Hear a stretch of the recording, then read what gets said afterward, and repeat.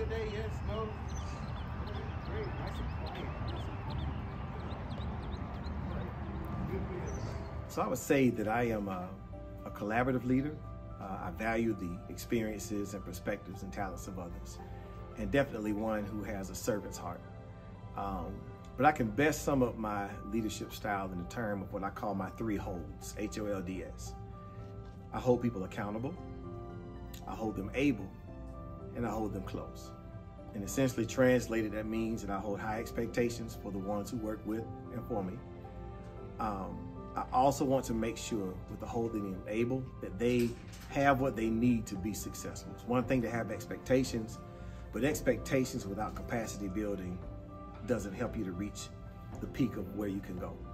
But then the last one is I hold them close. I want to be that person, and I am that person who keeps individuals close enough to where they know that they have my support, not just in word, but also in deed, which gets back to the servant leadership aspect of my leadership style.